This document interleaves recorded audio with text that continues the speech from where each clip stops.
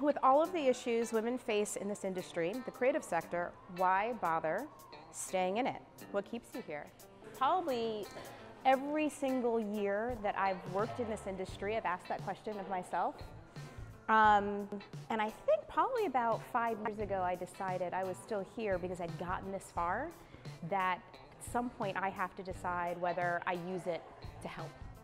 And especially being one of the very few women of color in this industry, for me it felt like it's a responsibility to make sure that I can change that for other generations.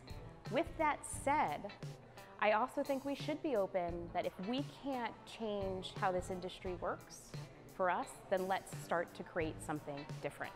So I am not opposed to actually not staying within agencies as they're now traditionally set up.